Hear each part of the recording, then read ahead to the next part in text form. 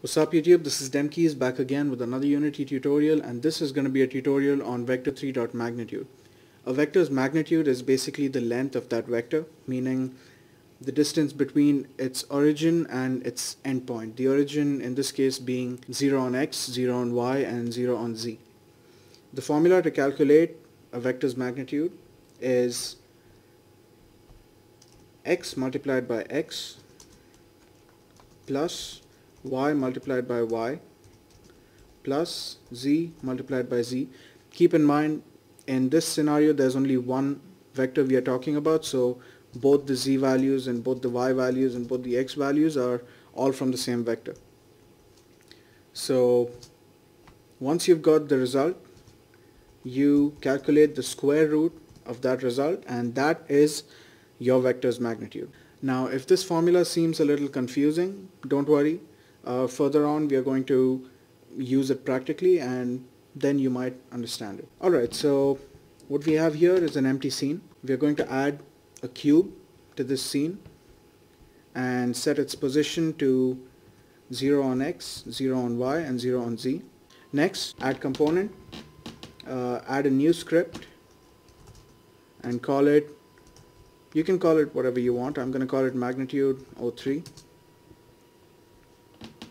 And open this up in MonoDevelop.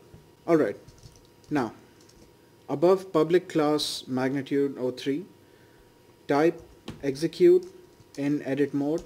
Don't forget these square brackets, both opening and closing. This basically means that we don't need to play the game in order to see our vector's magnitude. Next, create a public float variable called mag, and then in the update function type mag equals transform.position.magnitude. That's it.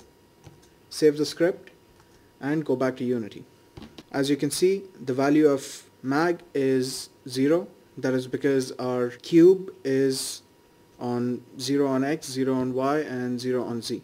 Let's change these values a little bit. Let's set x to say -3, y to 6 and z to 2. As you can see, the value has changed to 7. Let's use the formula that I showed you earlier and see if this value is accurate or not. Keep in mind this is a float value, not an int, so it can actually have decimal places after it. Alright, so let's use this formula and see if the magnitude shown over here is correct or not. First, x multiplied by x. -3 multiplied by -3 will give you +9, plus y multiplied by y, that is 36, plus z multiplied by z, that is 4. And then you just sum up all these values. That's going to give you 49. And now open up your calculator, type 49 and click the square root. As you can see, the value is correct. Another way to get the magnitude would be to use the Vector3.magnitude function. So Vector3.magnitude,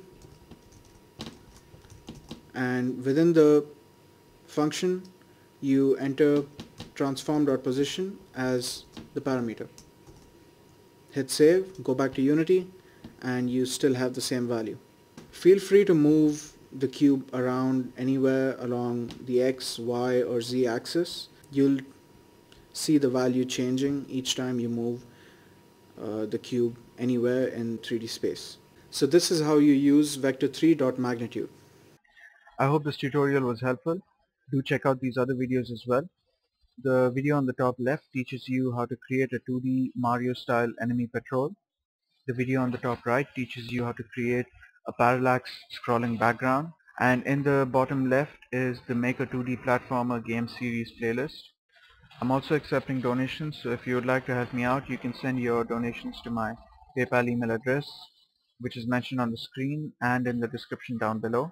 Don't forget to like, share and subscribe. Leave your comments below, and I'll see you guys next time. This is what they say. What? How you feel, huh? This is what they say. What? Yo, started out with nothing, then I turned myself to something. Everybody wanna claim a nigga when they hear you buzzing. Don't nobody wanna claim you when they hear you bugging.